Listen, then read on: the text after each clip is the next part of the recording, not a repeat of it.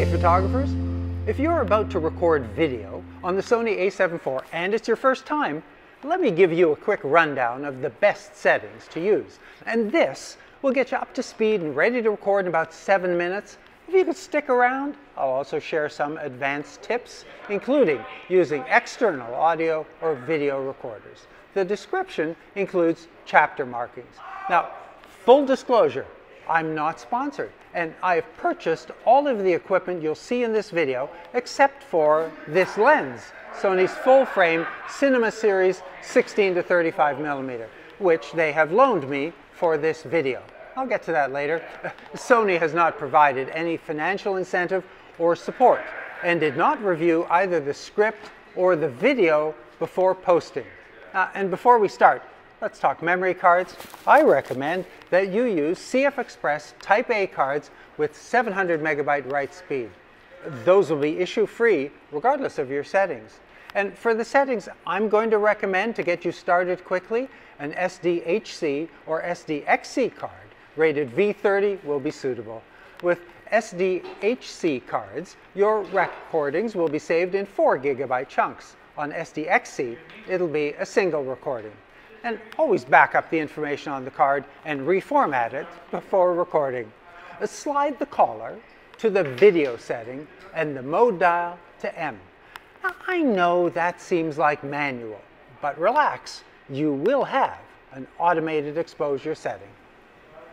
I've reset the camera to its default settings. If you'd like to do that too, use Setup Menu 2, Reset, and reinitialize the camera. In this video, recorded in March 2022, I'm using firmware 1.0. On Setup Menu 9, Power Setting, use the Auto Power Off to set the temperature to high. This makes the camera less liable to turn off due to overheating. Then use Shooting Menu 1, Image Quality, File Format, to set the file format to XAVCS 4K, and the movie settings to frame rate 30p, the default, and the record setting to 140M 10-bit. Well, those are not the best settings available on this camera. They provide high quality for most personal and online video. And with those settings, a 64 gigabyte SD card will hold 55 minutes. While we're on the topic, use Shooting Menu 2, Media, Rec Media settings to set the A7 IV to record video on the card in either slot 1 or slot 2, or to simultaneously record on both. If you choose just one slot, you can turn on Auto Switch Media to go from one card to the other without interruption. The remaining time available on both cards is displayed upper left. While recording, the current recording's length is displayed lower left. If more time is needed, you can remove the card that's not in use while recording and replace it with another. Watch in the upper left as the now full card is replaced with a new blank one. The A7 IV's recording time limit is 13 hours. Use Exposure Menu 3, Metering, and set the metering mode. Now, in general, Multi provides a good overall exposure, but for specific situations, Center might help a centered subject that's either brighter or darker than the rest of the scene. And if your subject is much brighter than the background, like a performer on stage, Highlight will keep them from being overexposed. It also helps highlights from blowing out. Use the rear dial to set the shutter duration. And for video, I recommend 1/60th. That provides the right amount of motion blur at frame rates from 24 to 60. Then aperture, using the front dial. A relatively large aperture, say f4 or larger, provides a defocused background. A smaller aperture, like f16, captures a scene with more background focus. If the combination of shutter duration and aperture you prefer is still overexposed, even when the auto ISO is pushed all the way to the lowest ISO for video, that's 100, first close the aperture. Then shorten the shutter duration. Now that may not provide satisfactory results. A short shutter duration makes motion look jumpy, and a small aperture won't have a defocused background. The alternate solution is an ND filter, which screws onto the front of the lens. Now, I find most variable ND filters have a changing color cast, but they are a simple solution Otherwise, 3 to 5 stops should do it. Although the main menu isn't available while you're recording, the fun menu is.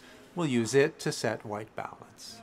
Using auto white balance is easy, but it does not work for video. The minor shifts it makes won't be perceptible until you edit, and fixing them will prove challenging or impossible. Select one of the presets that matches your lighting, or any setting that makes the colors look natural. Custom white balance could be even better. I'll demonstrate that in the advanced section. And the fun menu also has 2 focus controls. For nearly everything, the default mode AFC, continuous autofocus, combined with the default wide area setting does the job, particularly with face eye detect, also on by default.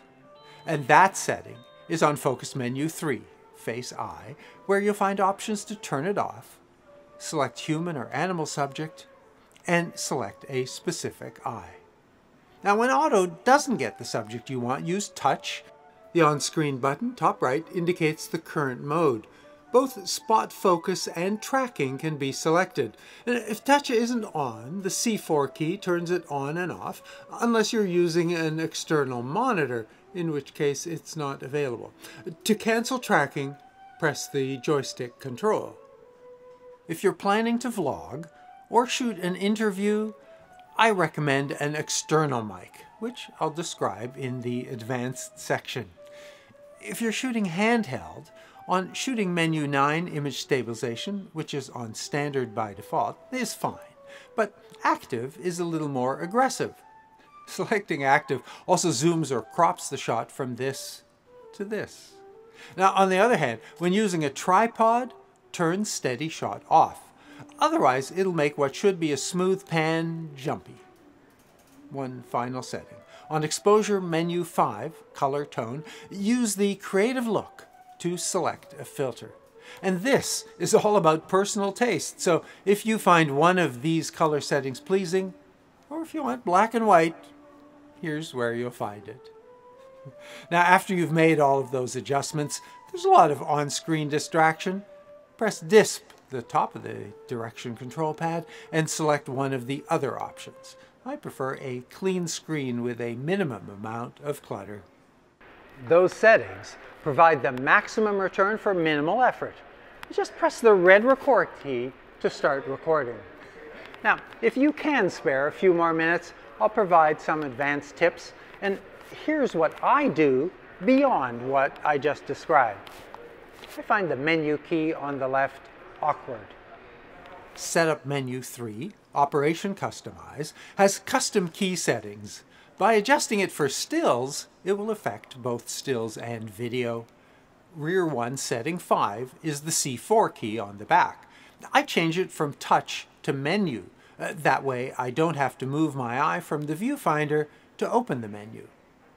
And although the red record key is fine, I prefer to start and stop with the shutter key.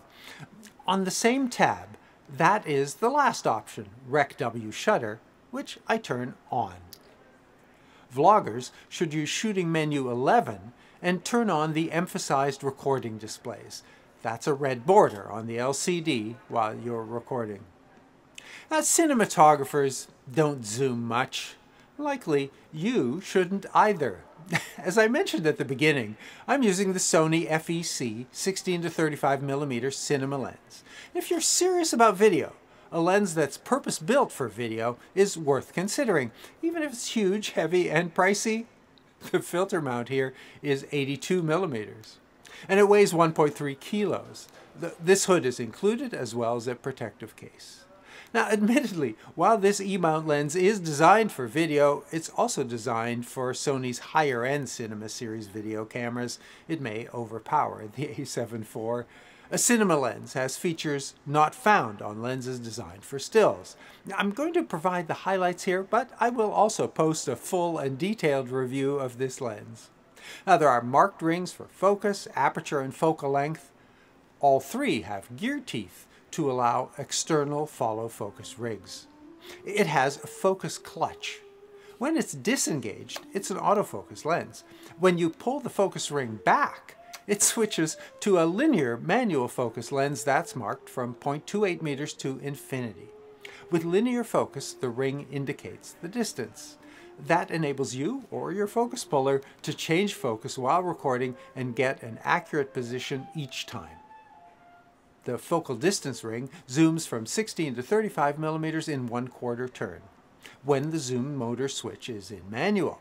In the servo position, the power zoom lever on the left side adjusts the focal length.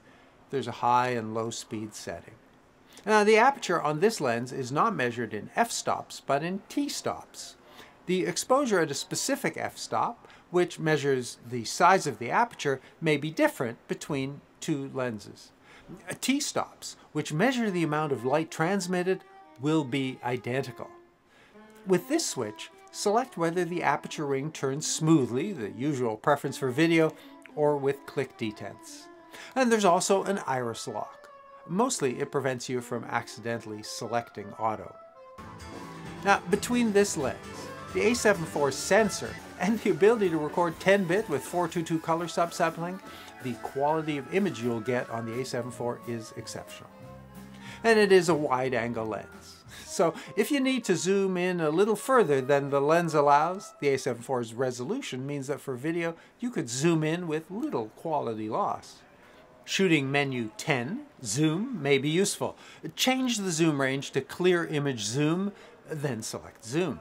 Use the on-screen buttons or the control pad to adjust the focal length. One caveat, this setting overrides the face detect autofocus feature. For improved color reproduction, I set a custom white balance. It's not needed in the studio where I know the Kelvin setting for my lighting and set the appropriate K value, but when I don't, I capture and set a custom white balance. Scroll down to one of the 3 custom positions and navigate over to the Set button. Point at a neutral gray or white card. For greater control over exposure, press the right side of the control pad to set a manual ISO. This has 2 advantages. The exposure won't change when the lighting does, so viewers will see a brighter scene when your performer turns on the light. And you can create a darker or brighter look. And although your eye is likely a good judge, there are a few additional tools to measure the light in a scene. The display carousel includes a histogram. Now, unfortunately, it doesn't display while you're setting the ISO. But many videographers use Zebra to set exposure, as it can be more precise about the exact exposure on a specific object. From the Fun menu, turn Zebra on, and as a general practice, most like to have the luminance value of white skin at about 70%. Darker skin tones would have lower preferred values. Using a custom setting with the standard at 70 and the range at 5, those are the defaults, you can set an exact exposure for human skin. Adjust the ISO until the zebras indicate that the exposure is now 70 for your subject. When exposure is set, turn them off, as they can be distracting. The A7 IV's autofocus is good enough that you likely won't need to use manual, but let me show you a few options. There's a visual guide for manual focus. Peaking. Press C3 to switch to manual, then use the Fun menu to turn on peaking. The Fun menu can also set the peaking level, but the default white outline can be hard to see. On Focus menu 5, you'll find 4 color options. As you adjust the focus ring on the lens, the peaking outline will show you the edges of the focused object. Or use the Fun menu to turn on a second focus option, the new Focus Map. Blues behind, yellows in front. Objects that are in focus don't have a color overlay. I use an external monitor, in this case because the screen is larger, which makes detail and focus easier to see. The Adamus Inferno is also an external recorder, which can record using Apple's ProRes codec for higher quality. Setup menu 12 has the external monitor settings. By default, it's 4K 60. By default, the LCD is blank when an external monitor is connected. Menus and overlays display on the output. For a clean display, use HDMI Info Display to turn off the menu. Then both screens are active, but menus and overlays appear only on the LCD. The HDMI output settings, not the HDMI resolution, changes the output resolution of the clean display, but not the frame rate, which remains at 60. Alternate frame rates can be selected. First, use Rec Media during HDMI output to disable internal recording, which activates 4K output set. Then select 30 or 24 frames. Now I purchased a small rig cage, which makes mounting accessories like external monitors, mics, and on-camera lights easier. I also bought the small rig HDMI cable clamp. That stops the cable from being accidentally disconnected. The A7 IV can run from a USB-C power delivery power supply. So I swapped cards several times and had no issues recording for over 3 hours, either with power, although the battery was already low when I started, or with overheating in a 21 degrees Celsius studio. Setting the power off temp to high should enable you to record for at least 2 hours, even at 25 degrees Celsius. Audio is crucial to good video. As I said, the internal mic is suitable for ambience recording. For anything else, I'd recommend an external mic. The A7 IV has a 3.5mm mic input and headphone output for monitoring and playback checks. The input can be useful for either a wired or wireless mic kit. The Sennheiser mic sits in the cold shoe. This Saramonic kit supports 2 transmitters with a single on-camera receiver. Now, for greater flexibility and higher quality sound, Sony has several XLR adapter kits, most of which include a camera-mounted shotgun. They use the multi-interface shoe and don't need power or audio cables. And some support 24-bit digital recording in camera. I do find that slightly awkward, and under most circumstances, don't want to pull the audio cables back too and have them dangling from the camera. I prefer and recommend the greater flexibility of external recording. An external recorder mixer like this Tascam DR70D is also the less expensive solution. I hope this helps, and I hope your shoot goes well. If you have questions or have your own tips to share, I do read and reply to all relevant questions and civil comments, and if you're inclined to support me by becoming a member, or if you just want to subscribe, there's a button that makes that super easy to do. And thanks for watching. Stay safe.